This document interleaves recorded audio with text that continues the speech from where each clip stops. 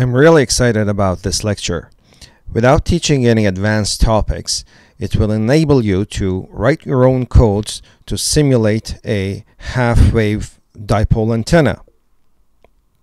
Well, personally, I found it so interesting that I thought I would summarize this video in such a document as you see here, and maybe, only maybe, submit it for publication. Well, regarding its educational importance.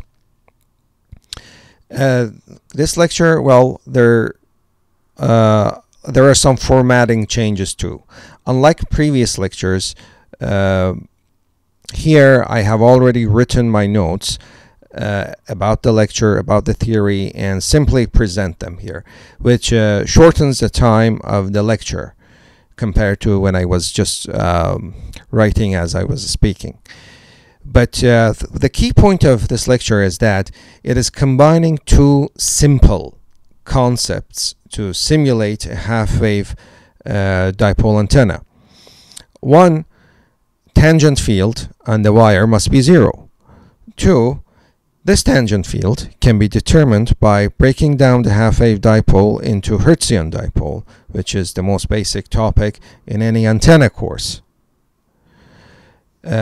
So this is in comparison to where more advanced methods have to be used so that you can simulate your dipole. So the key point is that you don't have to use those advanced methods. As soon as you are taught the dipole antenna, the Hertzian dipole, then you can actually start writing your own codes to simulate a half-wave dipole antenna, which is a more practical one. Then we are going to compare the results to a conventional method of moments, that the code for which are downloaded from the website of a book. But first, let's continue where we left off the theory last time. So let's get started with today's lecture.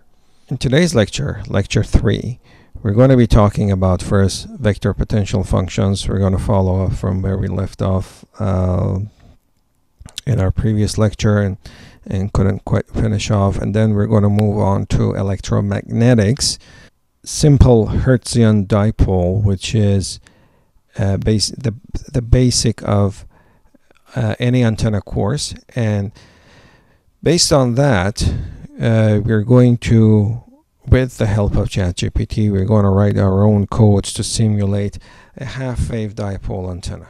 So half-wave dipole antenna is probably the simplest, the most practical and simplest antenna that you can think about. And being able to write your own codes to simulate that will basically deepen your knowledge of electromagnetics. The codes that you're going to write here are based on a slightly modified version of method of moment, since the original, the more conventional, or the conventional method of moments is based on some rather advanced concepts such as Pocklington integrals and such. Here we're going to use a slightly different version of it.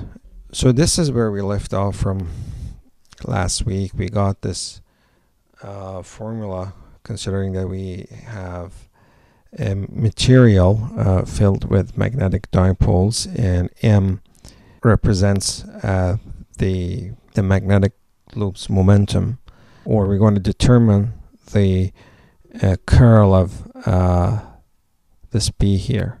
So you're going to see that only this part is going to be important. And now we're going to do that computation, we're going to do that calculation based on a similar analogy, based on an analogy to a similar problem we had before. So consider the definition of magnetic field, consider the definition of, or what we call the vector potential.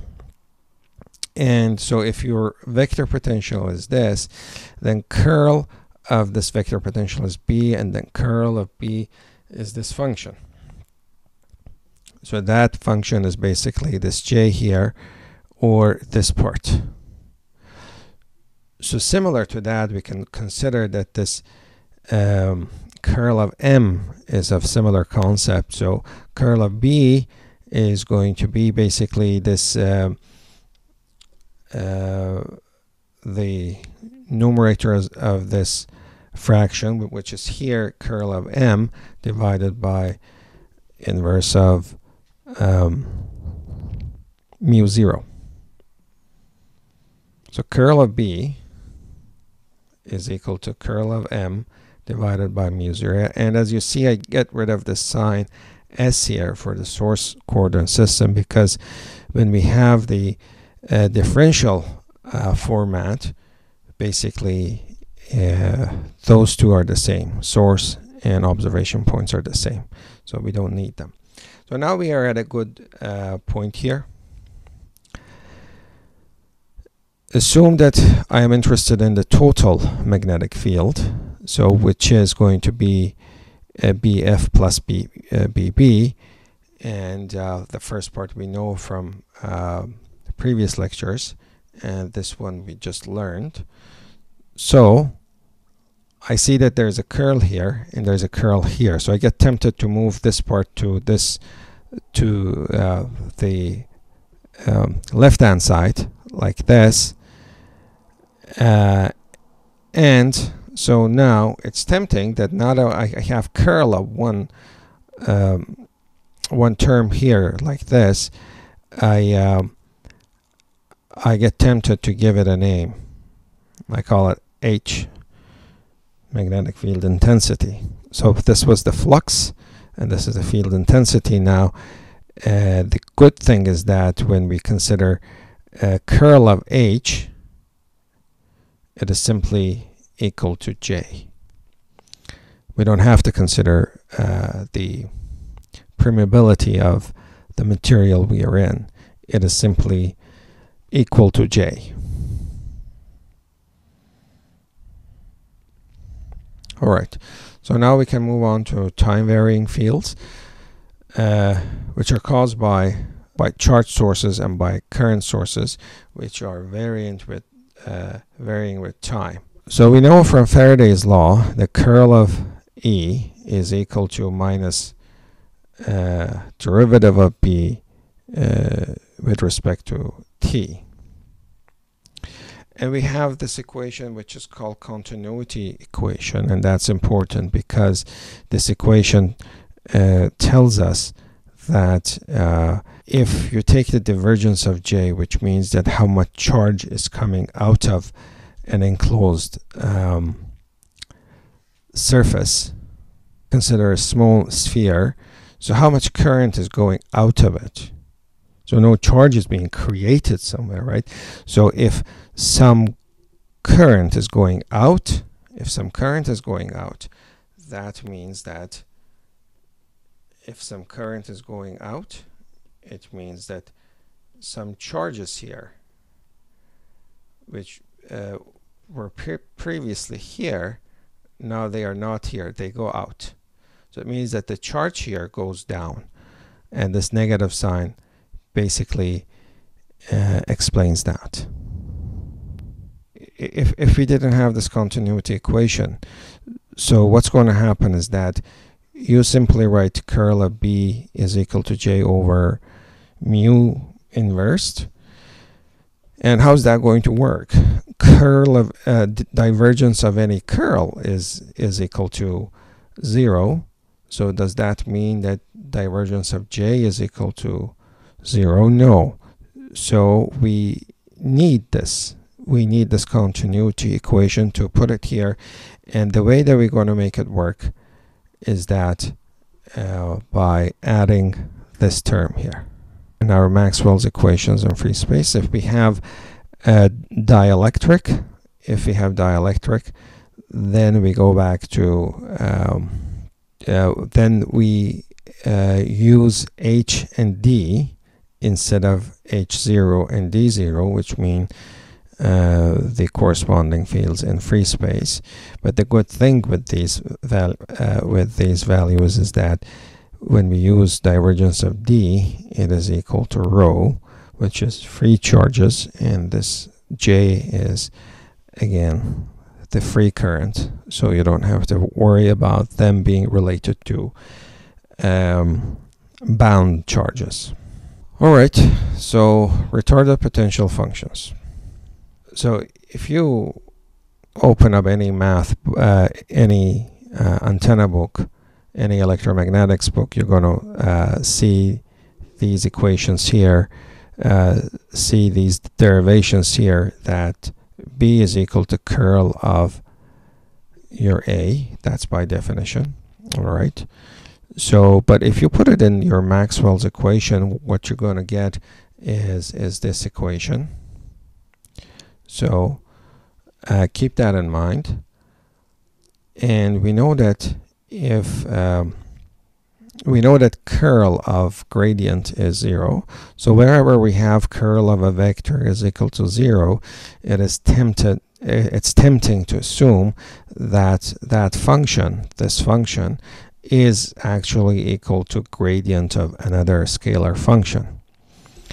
So by assumption, also by using this vector identity, we get here. And so let's consider another format of let's consider curl of B. Curl of B is going to curl of, well, B is equal to curl of A. So now what we get from here, from Maxwell's equation, is that this curl of B was actually equal to J over inverse mu 0 plus 1 over C2 derivative of E with respect to T. And E here, you can replace this E with this equation, with this formula. So what you get is basically an equation where one side is based on A, another side is based on A, and this phi, and our source, our current source. So basically potential functions. So instead of fields, we have the potential functions here. All right, so let's switch to using basically this identity. So curl of A is equal to gradient of the divergence minus Laplacian of that field. All right, so let's plug in the previous formula. So curl of curl is equal to this one. Now curl of curl is equal to this one. We put it here, and whatever it was from previous page, we put it here. All right, so this is rather more complex than what I wanted to have, namely because mainly because I have two potential functions, A and phi. I want to get rid of one of them at least. So all my terms, or most of my terms, have A. So I want to find a way to get rid of this phi here. And if I move this one here to the first side, since this is a gradient, this is a gradient, so they go under the same gradient operator. And if I assume that this holds, this equation holds, then I will simply have this one here. And I show that here, which is called Helmholtz equations, wave equation. So this is based on the assumption that this formula holds. This is called wave equation. All right. So similarly, if you follow the same path for the potential function of electric field, you're going to end up with a similar function for the scalar phi. All right. So remember, in DC, we had this equation for the potential function.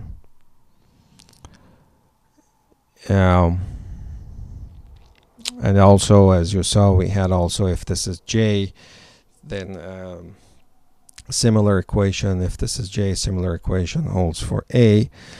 So what happens in T, I'm not going to spend a lot of time here. If you're interested how to derive these in a mathematically rigorous way, you can refer to this book, Electromagnetics by Elliott in 1966, sections 5.5, 5.6, and 5.7.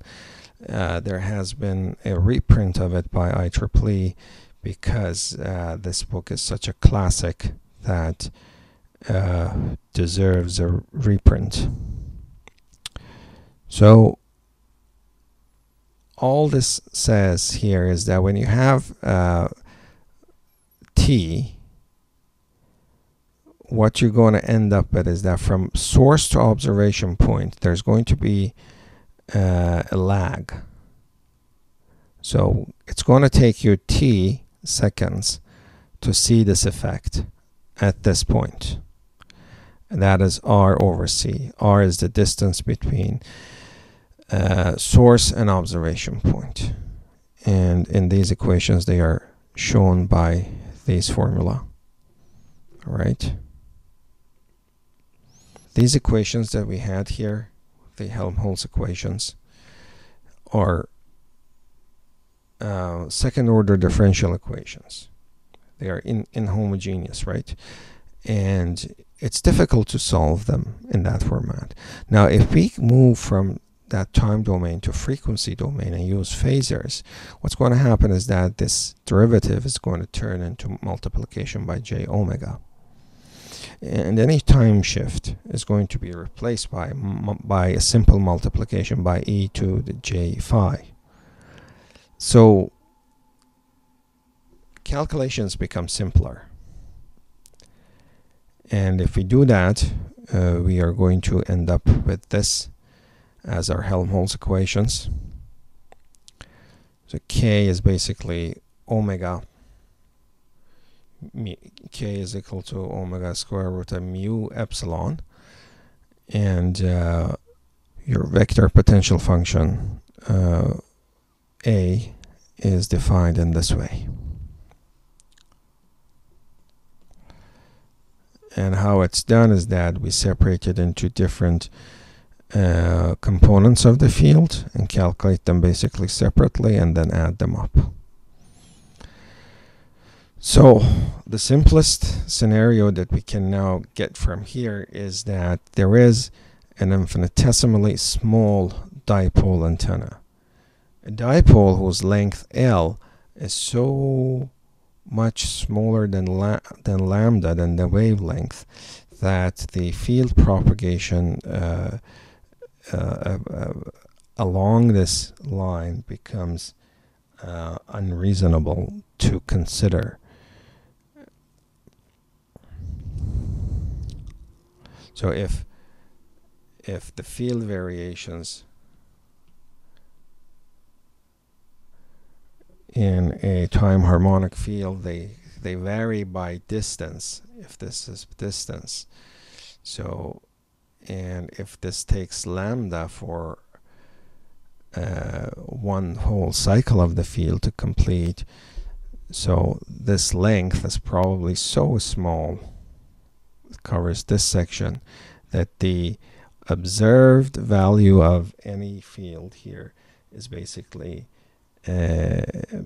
practically constant over the length of this dipole antenna. So basically this equation turns into Iz, which is a constant number. I could easily show this with I0.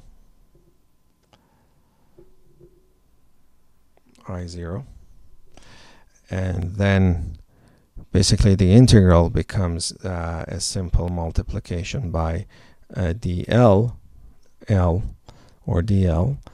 So this becomes your vector potential function. It's as simple as that. Now, it's very common to show this in the spherical format. to convert a vector field into spherical. So what we need is the values of theta and phi at which we are evaluating these fields, and of course the ax, ay, and az components, and we will get our components in r, theta, and phi direction.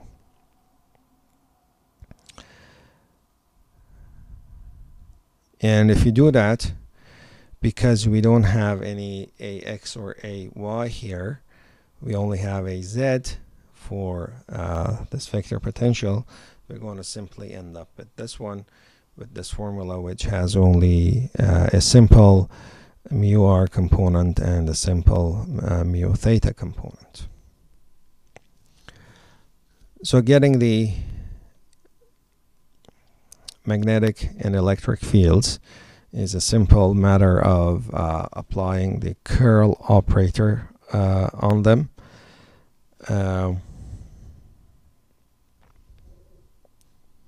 Curl of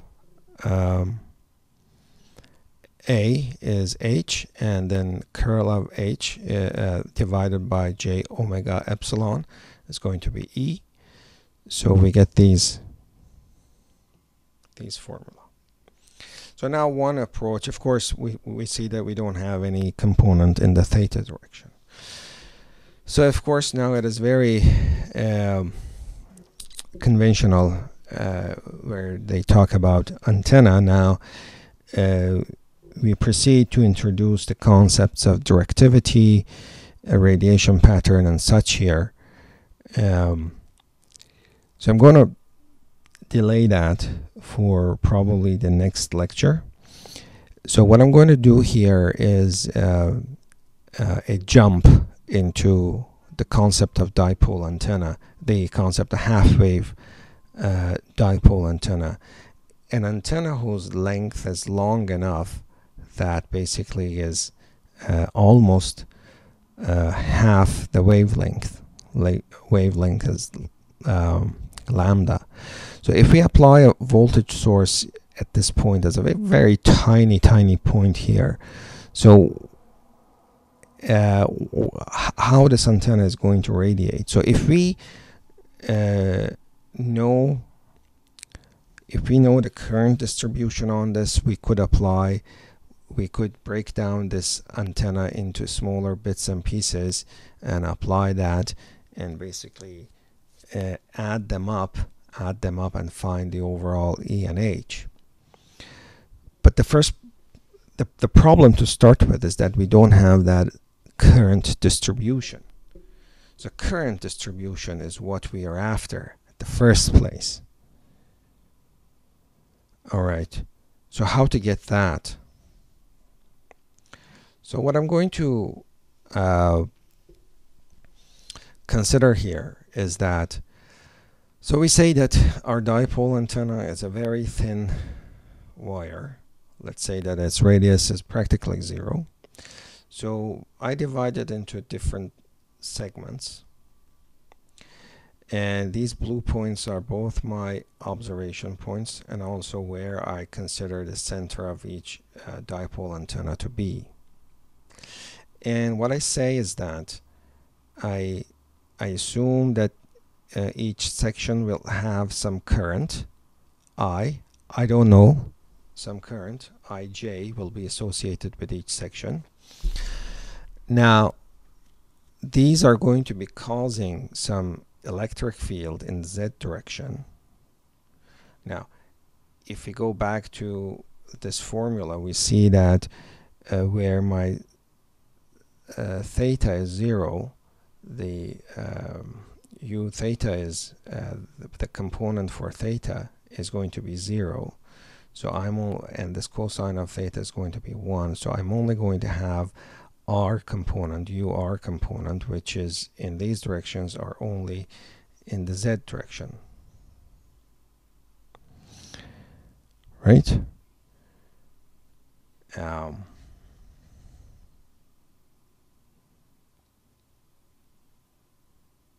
So it's wise to think that, okay, now I'm going to consider the EZ caused by each and every single one of them at this point, at this point, at this point, at this point, at all the points, and I'm going to assume that they are at any of these points, those add up to 0, except at the center one, which the electric field multiplied by this distance should be the voltage.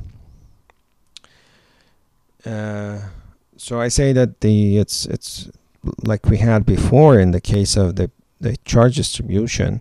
We ignore the effect of one element on itself, but it turns out that actually I can't do that. I can't ignore that, because as in unlike the point, unlike the charge case, where if at the position of a point charge, if I look at it, if I am above that, the field is going to be in plus direction, and if I am below that, it's going to be in the other direction. But here in the case of dipole antenna, so whether I am above this point or below this point, the electric field is in the same direction. So basically I can't ignore the effect of the dipole on itself, because actually it's going to be the strongest field to be considered. So I'm a little bit in a trouble here. I have to consider another scenario. Probably I have to consider the fact that this dipole is like a cylinder, and I divide it into many different segments. And what I'm going to do is that the red points are going to be, so I'm going to assume that the current flows at the center of this radius. So this is fundamentally different from conventional method of moments. In conventional method of moments, the current is supposed to be flowing at the surface of the cylinder, and its fields are computed by Pocklington integrals, so which is a more advanced concept. So by the so the fact that I'm using this idea that the current flows at the center, I am enabling you to understand this at a very early stage of your antenna course. All right, so this is an important point. So current is at the center. Now I'm going to compute the fields. Say that I'm interested in this, the electric field caused by this point, by this section of the dipole at this observation point. So ER and E theta are computed. So if this is my Y direction, this is Z direction, and the X direction is from the screen towards the reader. So your X is going to be 0 for observation point. Your Y is equal to A always. All right, and your ZL is going to be this. So your ZL, your ZI was equal to that. Your ZJ is going to be the same almost. X is still 0, but Y is 0. Y is 0. So then your R distance is given by this formula. So when you can move on to here, then now you can build functions in C++ to solve this. So what are you going to need here? To convert to convert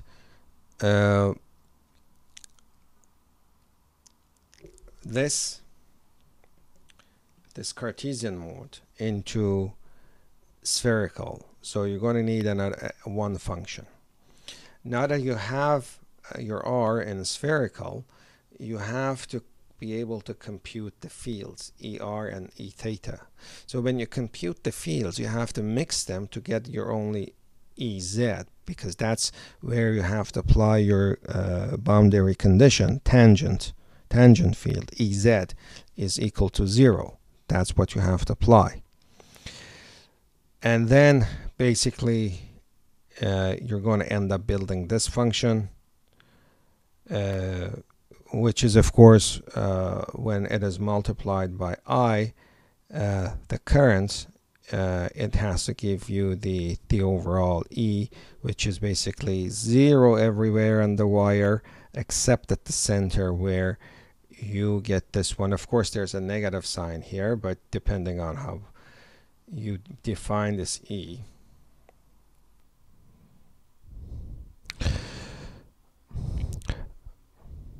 Before proceeding to ask ChatGPT to write our initial codes, there is one more issue that we have to consider. So if we look at our dipole antenna from the side, and so if these small dipoles, now as you see in this picture, I have divided my half-wave dipole into 5 segments, which is of course not sufficient, just to show the algorithm. And so far the algorithm is that we get this infinitesimal dipole and we calculate its field everywhere here on these points. But what we're going to see is that when we want to calculate the field of this dipole, this infinitesimal dipole at this point, is that is not going to be a good representation of this dipole at this point, because it's only dependent on this distance. It is highly sensitive to where this dipole is. So if the position of this dipole is assumed to be slightly higher or lower, that's going to cause a big change in the overall value that we get, simply because R is the radius is too small here, and this radius is too small, and the end results are so big and so sensitive on where the center of dipole exactly is. So what we're going to do, I'm going to slice this segment into further subsegments. I don't want to increase the number of n, because then solving the problem becomes computationally a lot more expensive. So what I do is that I keep the number of unknowns the same n, same number, same 5. Instead, I slice that infinitesimal dipole into even smaller infinitesimal dipoles, like this, and I calculate its field here, this one here, this one here, this one here, this one here, and then I add this up. And what I actually add is the numbers that I get from this equation number 5 here I show, and except that IP, all IPs here are the same.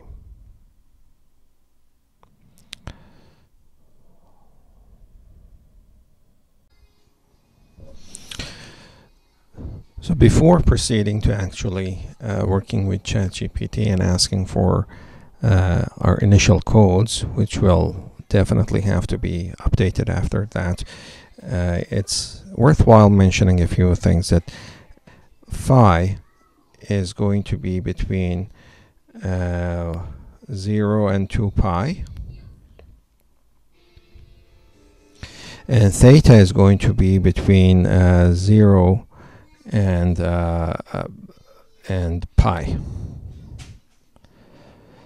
So for this, I have to make a few considerations to make sure that this happens properly. And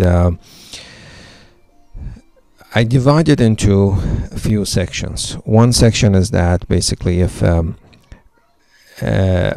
x, y, 0 is all zeros. Another section is that another case is that if x and y are 0 but z is not 0. Another one is that if y is equal to 0 but x is not equal to 0, and then elsewhere.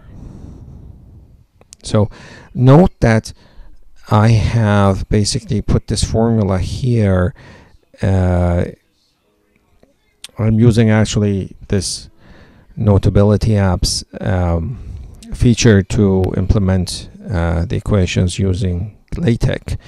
So the reason is that ChatGPT works very well if you provide this code to it. So if you just copy and paste and ask for ChatGPT to use this algorithm, use this code to and use this code together with this input to provide this output, it's going to provide you with the code. So it is important to write complex algorithms using LaTeX as much as possible.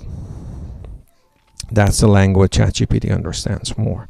So the next step is that when you have R and theta and phi, then you can proceed to actually compute your E R and E theta.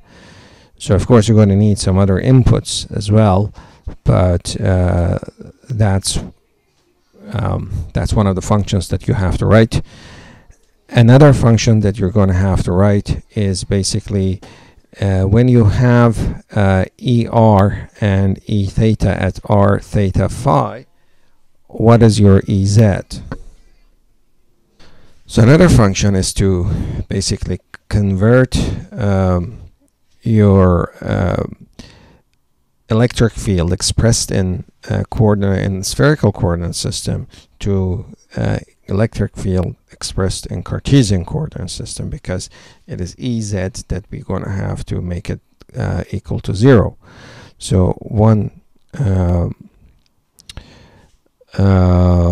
code for that. Another code is that later you're going to see that if I assume that this section is only one dipole antenna, and if I want to calculate the field here, it's going to be assuming that the position of the dipole is here, and and what's the field here. So as you see, this is not quite a good representation, because as the field is changing, that radius to this point is changing a lot. So consider this, and because it's going to be related to 1 over cube of that distance, so it's better actually to divide this section into slices and to get this field as an integral of many different dipoles. For that we use Composite-Simpson rule and the 1 over 3 rule. And if you formulate your request to ChatGPT well, you are going to get a decent code out of it. All right. So your main code is basically this this section where basically you form your G, and then you have your E tangent. So whether you have a negative sign here or not, it depends on how you have handled the rest of the code. So, but you're looking to find this one, current distribution. So you're going to have to write a code, ask ChatGPT to write a code for solving this matrix problem. So it is now time to implement these algorithms that we spoke about. But our assumption is that we don't have to master the programming tools before we have to use them. Of course, gradually you're going to have to learn these programming tools, but we're just getting started. So let's start talking about how to use ChatGPT as we have done before to implement these algorithms. So basically you describe your algorithm as detailed as possible. This is now to ask ChatGPT write a function which inputs x, y, z as in Cartesian coordinates, and to give us the spherical coordinate system correspondence for those values. And the way to do that is to break down the algorithm using the equations that I showed earlier written in LaTeX. And the reason for that is that this has a great capability to break it down into different cases, and apparently ChatGPT, GPT-4 are well designed to work with LaTeX. And so after putting all the equations, which are the ones that you have already seen, what it returns us is this function. Okay, so for cases that x, y, z is 0, it returns this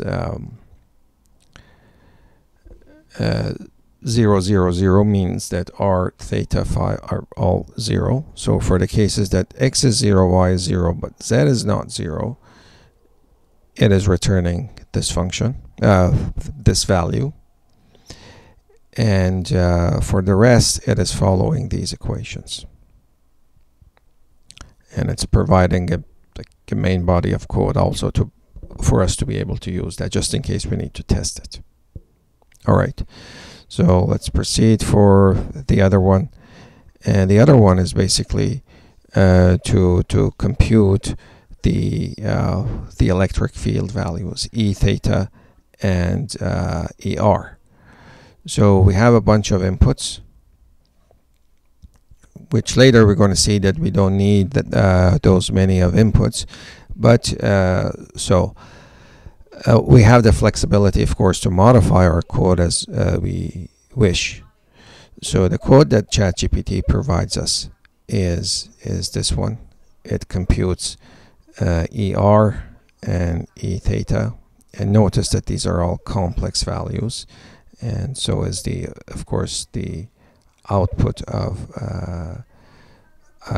the program is also two complex numbers, ER and E theta. The first one is ER, the second one is E theta. All right, and the next thing we want to do is to convert this into EZ, because that's a tangent field we're going to be working with. So as you see, I have made a mistake here. I'm multiplying it by R. That should not be the case. Of course, later we're going to modify this.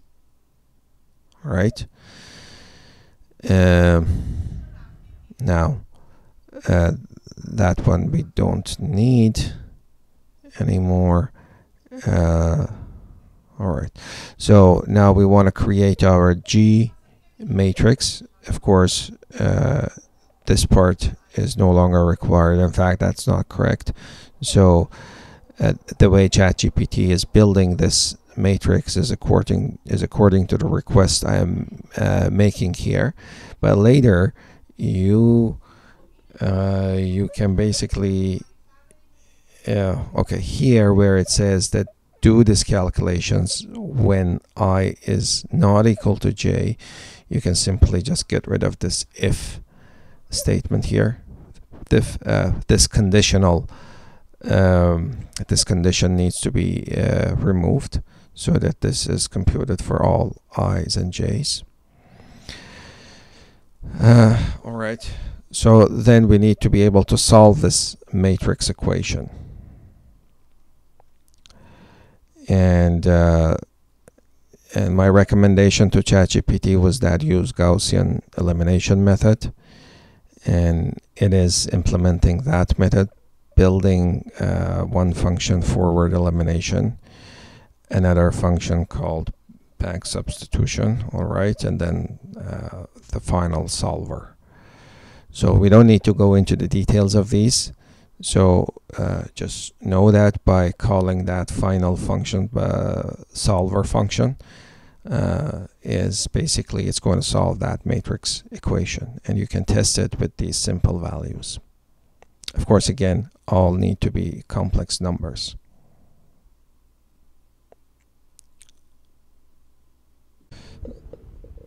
One last step that we forgot to explain is how to obtain the function for composite Simpson's rule.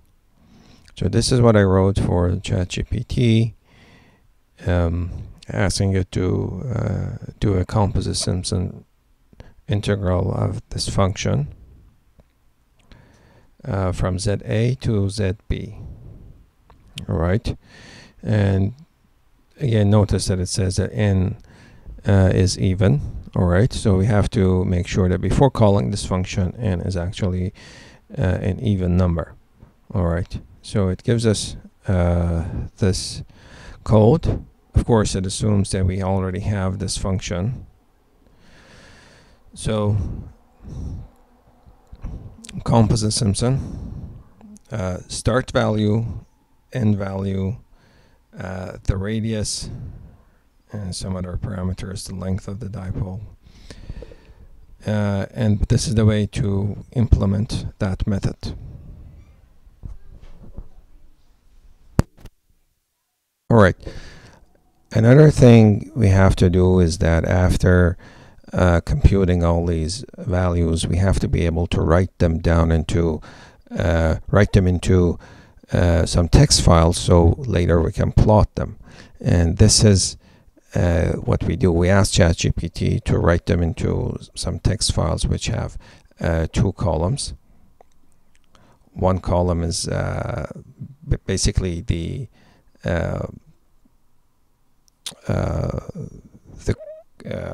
Z values where we are seeing these currents, and the second column is the value of the absolute value of the current. All right, so, and it returns us this answer. We need to include one extra header, as you see here, and so it opens a file and then it writes them into this file.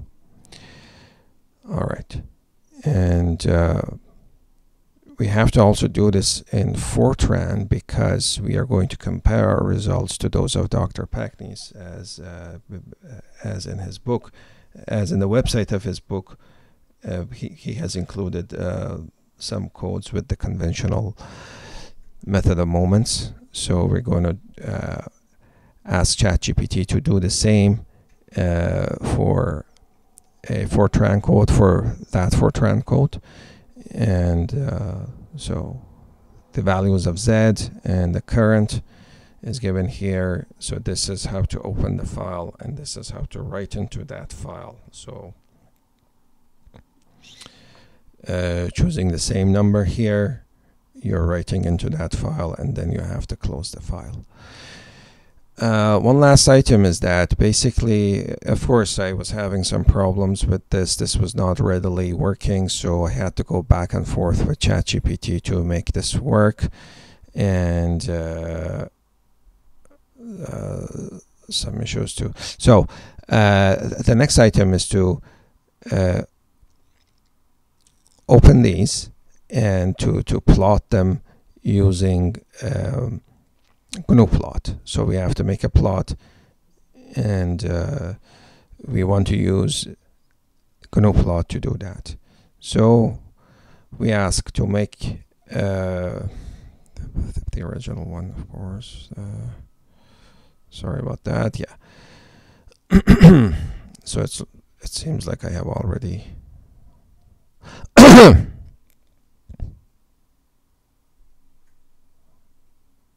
All right, so here's a code. Write a code in Gnuplot which opens the above mentioned two files and plots the current against on the same figure with the same black color but different line styles, and saves it into an EPS file. All right, so it simply provides a code that works. And if I want to show you how this plot is going to look, I could actually move this here and show you.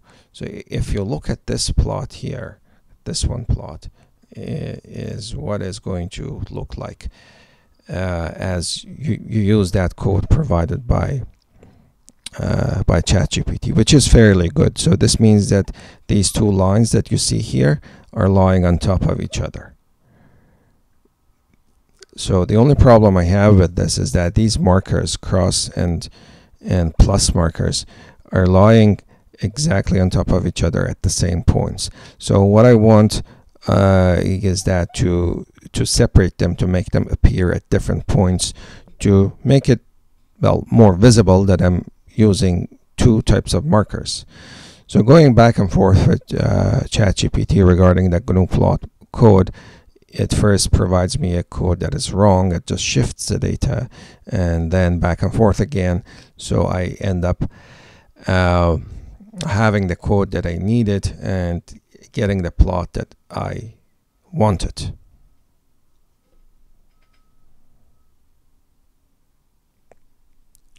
So now I would like to show you what the final version of the codes look like.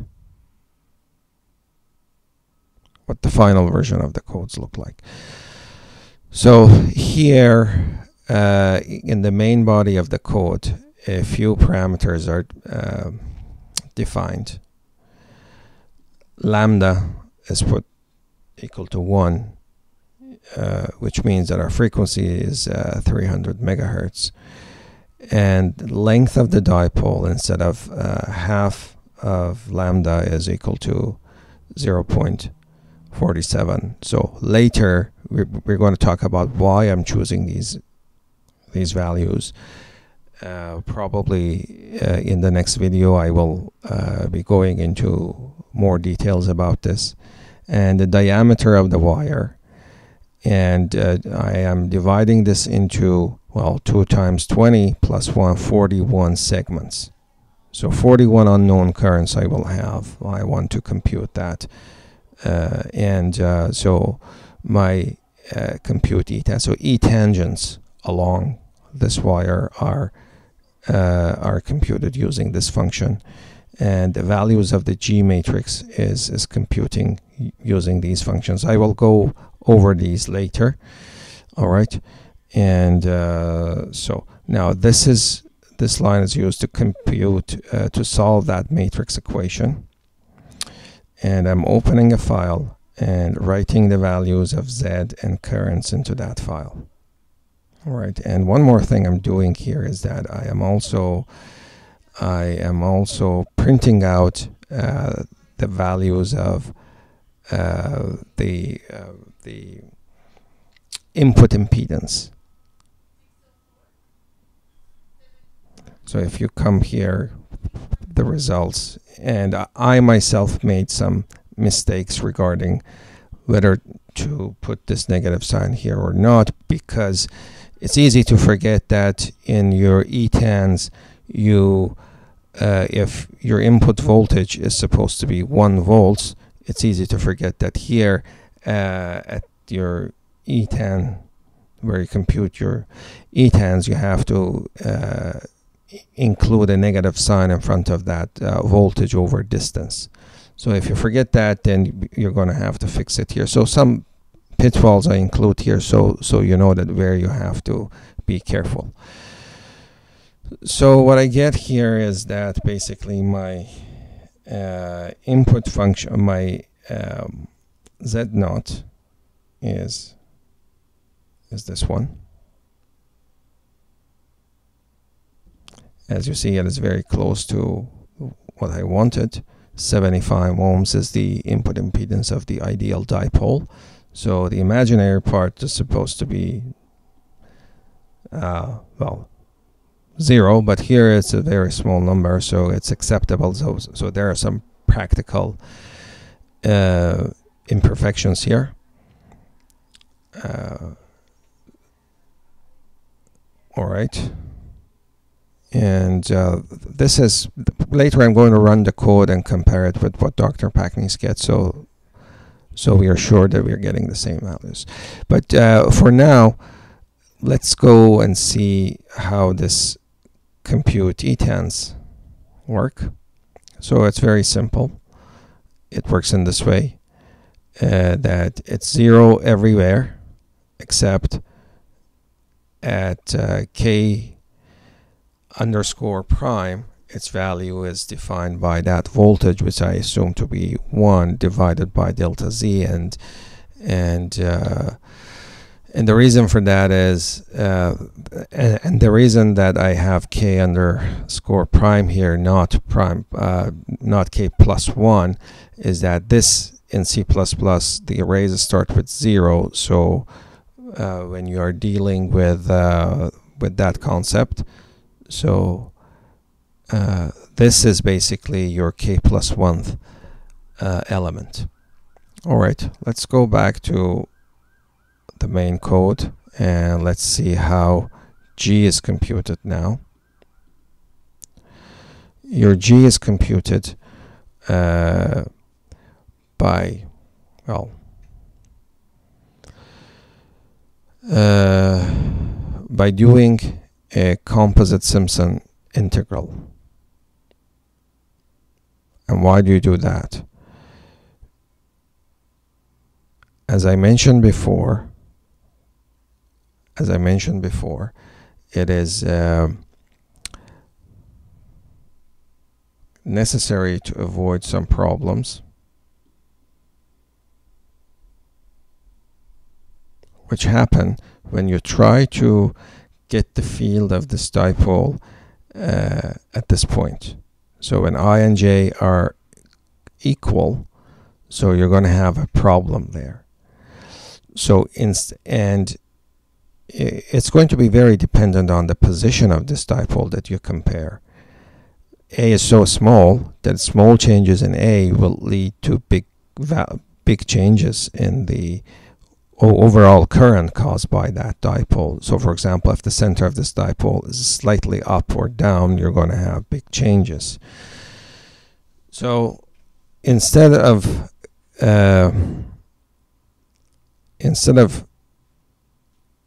that option, instead of just using simple dipole for that, one attempt is to basically divide the whole thing into much smaller dipoles, so I get that change. But then if I keep increasing the number of segments I have, that means that I have a much bigger matrix to solve, and that becomes computationally very expensive. Also, it becomes almost, it becomes such that a lot of your values in your G matrix are going to be very small, and the ones that are close to your observation points are going to be very large. So that's also an important numerical consideration to avoid. So the solution for that is that when my I equals my J, so what happens, or well, for all cases in this matter, so it's better to just assume that I have much smaller dipoles. I divide it into smaller segments here. But the key is that now all of them are going to have the same current. So I integrate, I average the effect of all these dipoles on this observation point. And that's done using composite Simpson's 1/3 rule. And this is what it does here. So let's go to its definition.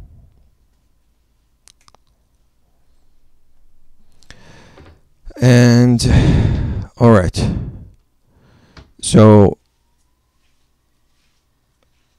yeah, I wanted to show you something that I forgot, and where it starts. It starts from ZA to ZB, and this is my matching point or my observation point. So DZ2 is the length of the dipole divided by number of segments divided by 2. So it's if my Z source before was this number, now I am going slightly less than that and slightly more than that, so that I can actually compute this integral. All right, Composite-Simpson rule, as this code was also done by ChatGPT. So the key point here is that if your n slices is odd, it should be converted into an even number. All right. So I don't want to go into the details, but this is what it looks like when you do the Composite-Simpson integral. So it adds the values, and so let's see what this function does. All right. So what this function does is basically it gives you the EZ of a dipole antenna. So the EZ of the dipole antenna are given, again, considering this fact that that the observation points are always at this radius at y equals a, x is equal to 0, and at these z values. And your current is at the center here. So it's easy to calculate your R, and yeah, so the capital R is calculated in Cartesian coordinate system with this line here, and then we convert it into Cartesian to spherical. As you see, we got this code from ChatGPT, and so then we compute the fields at r theta phi, and then we get the z component of that field here. That basically sums up the entire code. But to make sure that if you want to write your own code, you will be able to do so, I'm going to show you the entire code. So you may want to pause and write your copy and paste as you wish. Some constants is defined. Of course, you have to include all these headers, and then some constants are defined. So this function probably, I'm not sure if it's required anymore, probably not. Spherical to Cartesian to spherical.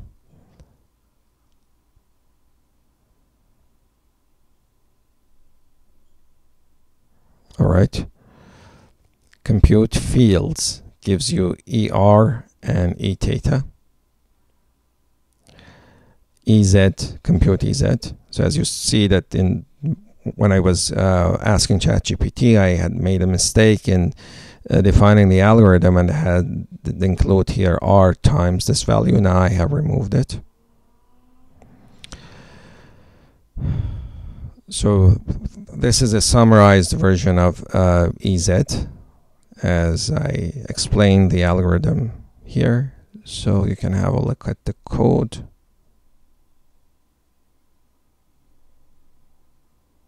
All right, Composite-Simpson.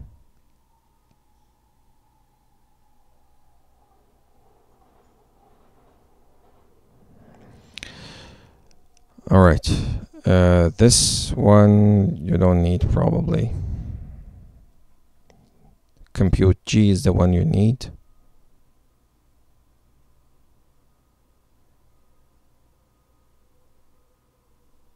All right. Compute etans, forward elimination code, back substitution, and solving the matrix.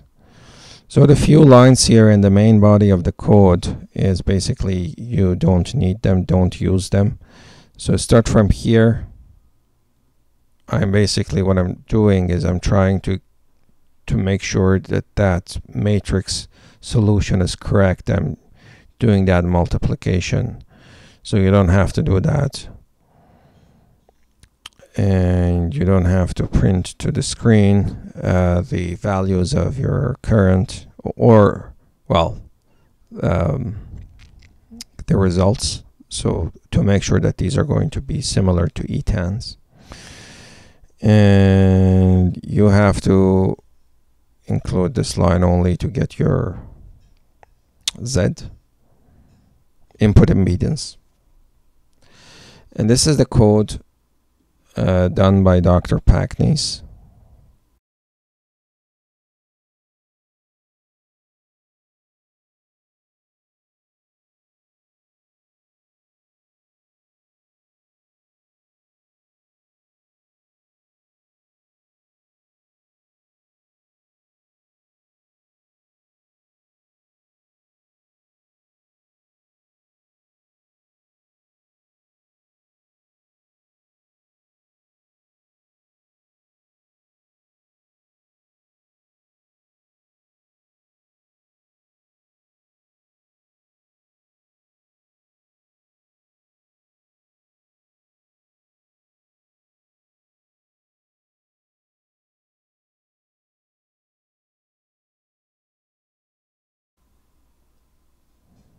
So you can download the code. I'm going to show you the modifications I have made to it, and it is not that big. So I open the file, I write the values of the current into it, and then I simply close the file. That's the modifications I have made to the code.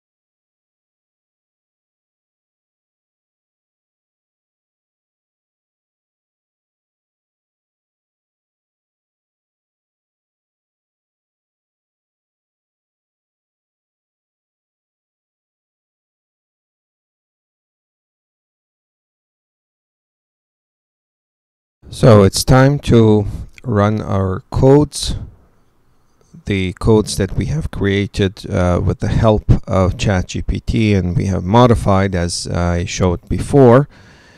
Then we will run the codes that I have shown that we have received from the website of the book or from Dr. Packney's, and then we will compare the results. So as I showed you before, this is the codes that we have created with getting help from ChatGPT. And now we simply would like to run this code.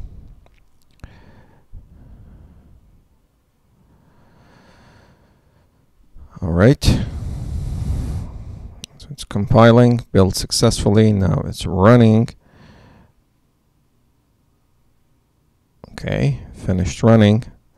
So what we are interested in here seeing is that the input impedance is 75. Its real value is 75 ohms, and the imaginary value is minus 2.4. So that's also good. And what we are also interested in, so these results are basically my way of checking that that matrix solution was correct. So if this is correct, which seems to be now correct, everywhere it's going to be 0 or almost 0. As you see, these are this number times 10 to the power of minus 15 here. So these are very small numbers. It's going to be different at the center where we have that voltage source. So everywhere else it's almost 0. That's good. And the currents are very small when we come to the edge of to the endpoints of our dipole antenna, as you see here, and at center it's going to be the maximum.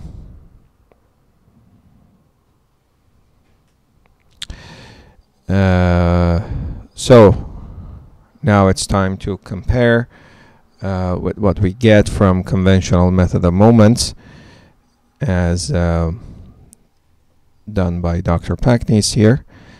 So when you download his codes, you're going to see that there's a couple files that you need. So there's this file molar_m and constants_m. So these are from this folder utils. One is here and the other one is constants. So you're going to have to copy these files into, I guess this was in chapter 6 folder. Yeah. So now I have already copied them here. So constants and this file, and our main file here is wire.f. So you compile it using this command, and then you run the code, you run the result file. All right. So as you see here, your input impedance is almost the same as what you got here.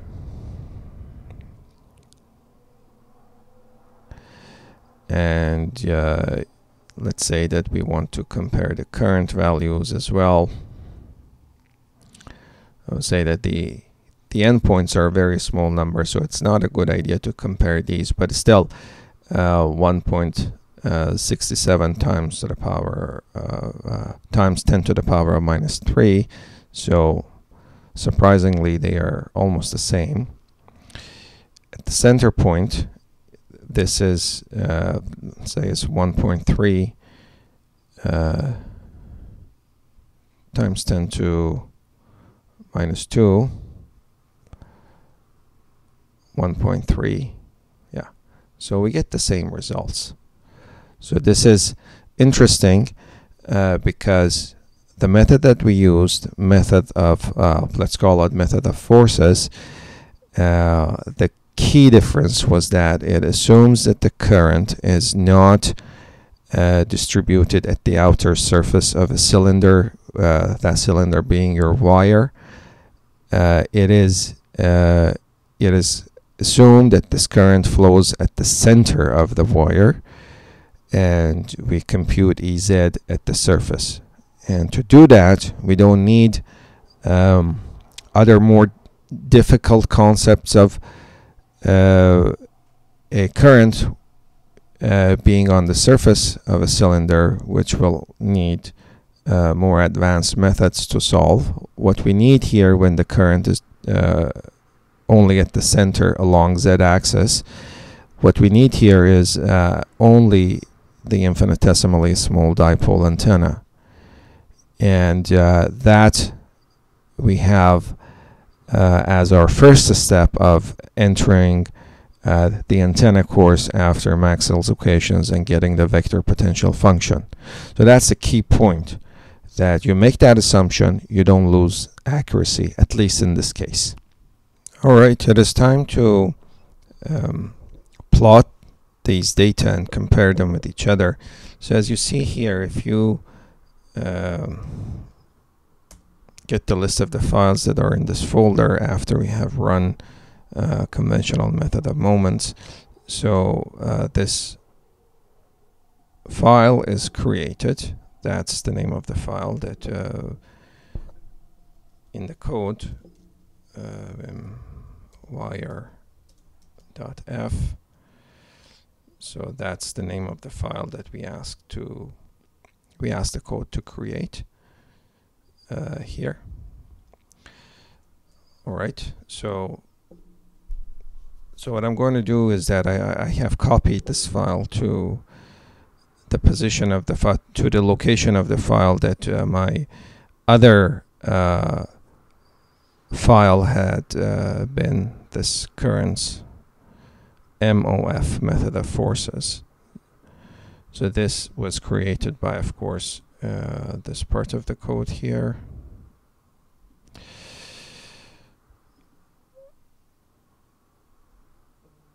Currents MOF.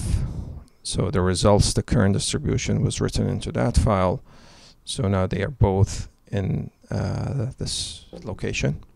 All right. So as I showed, the Gnuplot file is going to use both of them and to compare them with each other. So when you run your Gnuplot code using this command, so you are going to get a file that is called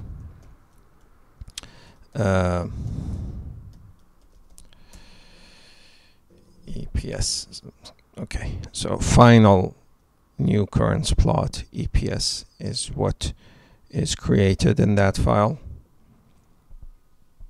All right, so this is